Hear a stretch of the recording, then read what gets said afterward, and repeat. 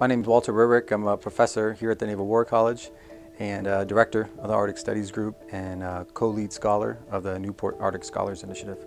It's the first initiative of its kind that brings together sailors and scholars from Arctic nations to conduct collaborative, multidisciplinary research on security and defense related issues. The sailors bring kind of the practical knowledge, the operational experience, the real world experience that their navies are dealing with today.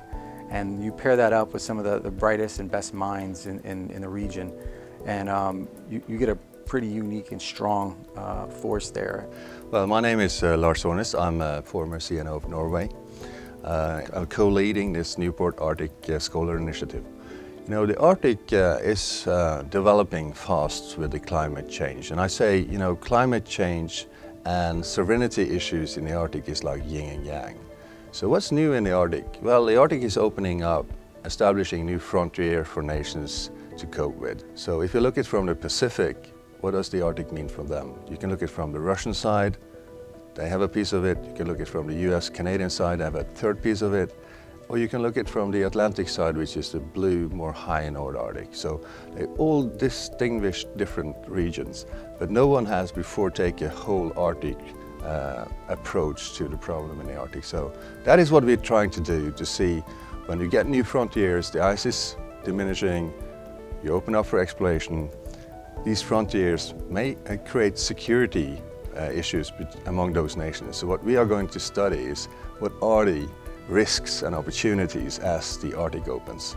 My name is Gaëlle Rivard-Piché. I'm a strategic analyst with Defense Research and Development Canada based in Ottawa, and I work with the Royal Canadian Navy.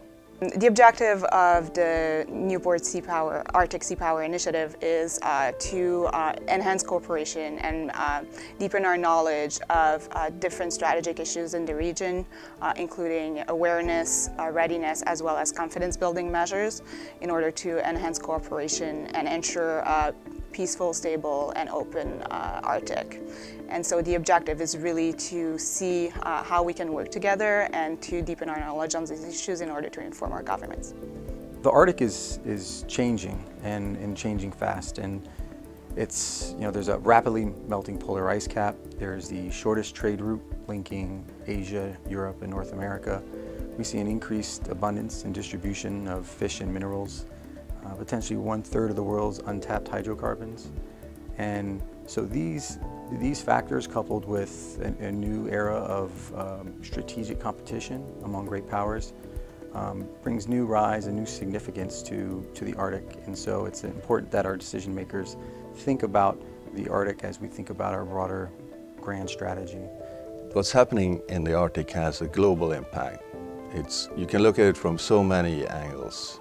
And I'm so thrilled to have scholars and military professionals from all these countries coming together, share their experience, knowledge for the benefit of us all. That is really the key of success today.